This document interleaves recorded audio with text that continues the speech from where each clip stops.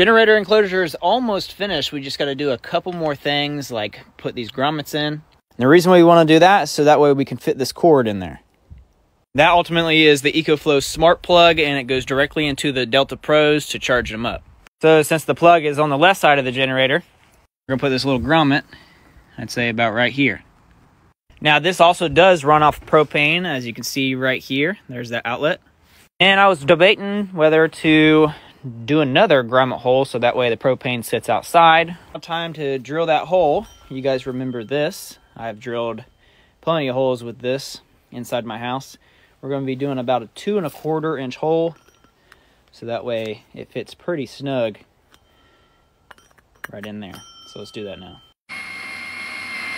There's the piece of wood. There it is. There we go. That's all we need. Then we can pop that right in.